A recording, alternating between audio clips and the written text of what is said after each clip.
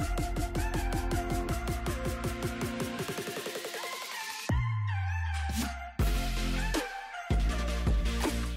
folks, I'm Nicole Gilbert and this is week 13 of the Sampler Spree Slow Along. In this video, we are doing block 46 from Susan Aki's Sampler Spree book, and you can find that, it's called Sailboat, and you can find that on page 41. This block uses half square triangles and stitch and flip corners, and we've done these a few times so far, so I have links in the descriptions if you want refreshers on how to do half square triangles and stitch and flip corners. But for the sake of this video, we are going to assume that you are good to go on that front. So from here on out, it's really about, this block is interesting because it's about placement as well as order of your sewing. So I'm gonna put out my half square triangles and arrange them in the way. Why am I one short? Oh, because it's right there.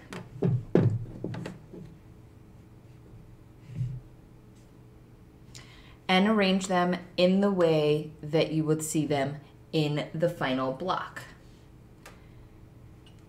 And so this is what our final block will look like. And you'll notice it's kind of a little bit odd. I mean, it's pretty straightforward and odd at the same time, which is weird to say. But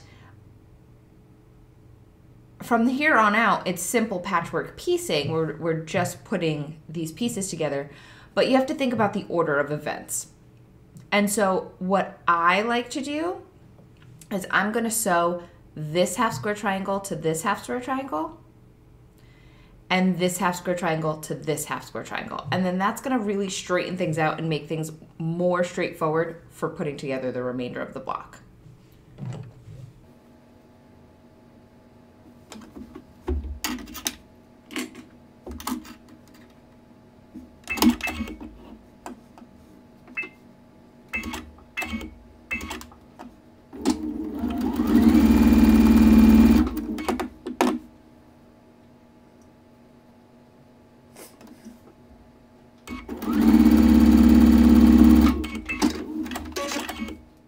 And now that we have those segments sewn, it's a lot more straightforward. So we're gonna complete this row, and then we're gonna treat this big block and these two pieces as a row.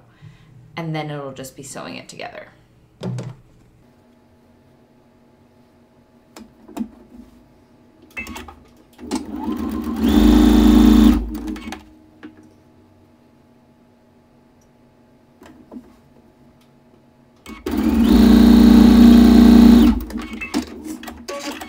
So now it's just time to attach this top row to the bottom segment, and then we're good to go.